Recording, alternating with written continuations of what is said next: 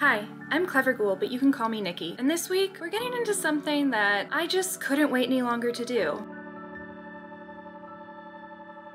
Welcome back to the channel. One thing you may or may not know about me is that my favorite show in the entire world is Buffy the Vampire Slayer. I am due for a rewatch, but I watch it at least once a year and have since it ended, so really love the show. Now, if you've ever watched the show, or if you haven't, I guess, there's another Slayer named Kendra, and in season 2, she gives Buffy something for good luck fighting the demons, and that is her trusted stake, Mr. Pointy. This is my lucky stake. I call it Mr. Pointy. Now, Mr. Pointy makes appearances throughout the show, and he always looks a little different, but today I decided it was time to finally replicate him. So let's get into it. All you're gonna need for this is some foil, maybe some wire, hot glue, acrylic paint, and some spray sealer. I used Krylon Crystal Clear in a satin finish. And of course, being the chosen one would probably help as well. Now, the very first thing I did here was took out a piece of paper and started drawing out Mr. Pointy. I tried it a few times before it looked right for me. And then I got into the next step, which was crumpling up some foil, shaping it to the exact size of the drawing I made, and laying it out to start to make the shape of the stake and make the base. At this point, I realized I was going to need to attach these chunks of foil together, so I took some wire and hot glue and started to attach the top with the wire and hot glue, and then from there I just used hot glue to attach the rest together and just hope that it held, which it did. Once the foil portion was done, it was time to break out the polymer clay and start rolling it out into thin sheets and just doing the first base layer all over the stake. I really wanted to get it nice and smooth here just so that I could add in texture or knots or anything later on, but give it that smooth finish to start. I also used beige polymer clay here because I wanted to use that as one of the values in the final stake itself, so that when I was adding paint on, if there were any gaps that would show through, it wasn't jarring, and so it would blend together cohesively and make sense that this was a piece of wood. So like I said, I continued layering on the clay, smoothing it out, making it a nice even texture, and then once that was done, I started to add in details. I used different clay tools to add in some wood grain sort of texture, add in some knots here and there. Mr. Pointy also is sometimes shown with a little stump at the top, so I added that in, and I just went through and made it look as real as I could. I also took the time to add some chisel-like divots throughout the stake so that it looked like it had been hand-carved. Originally, Mr. Pointy was in fact carved by Kendra the Slayer, so there definitely would have been little chips and marks here and there. Once everything was to my liking, I put it in the oven and baked it on each side for about 10 minutes each, and I checked on it throughout to make sure not only that it was cooking, but that it wasn't burning. I really didn't want anything to burn or break during this process, so I was monitoring it closely, much like Buffy would monitor some big bads lurking around Sunnydale.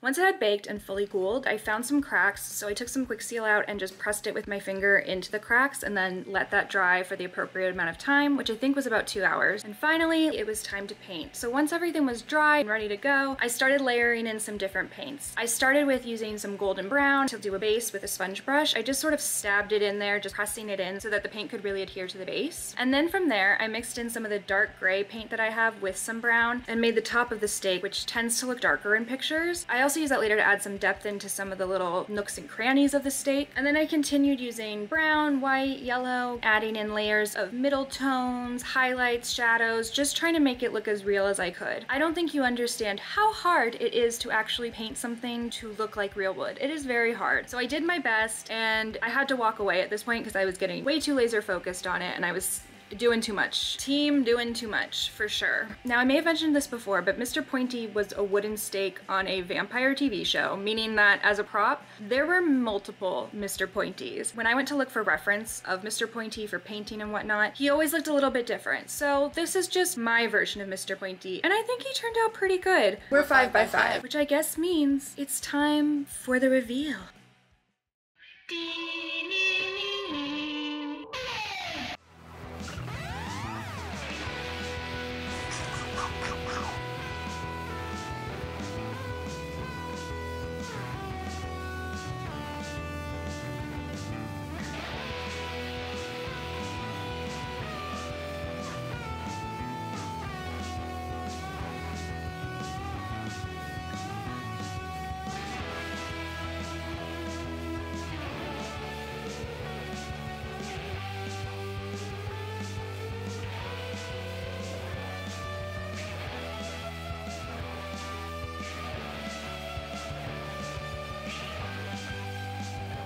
Here it is. I am so happy with it. I love how it turned out. I love the little divots that you can see in here. I think those turned out really well to help make it look hand carved. The knot looks really good. It kind of looks a little branch-like, but you know what? I'm really proud of this, and I think when you're holding it like this, or when you dress up like Buffy and decide to run around your house, you know, it looks really legit. Overall, I'm so glad that I finally did this project. I'm so glad I have my very own Mr. Pointy. I honestly want to do a bunch more Buffy projects. I can't wait to do them in the future, so I hope you stick around for those. And honestly, I gotta go because it's 1,000,000 degrees and I need to go rewatch Buffy. It's way past time. So thanks again for watching. Don't forget to like, comment, and subscribe. And until next time, I'll see you next week. Bye!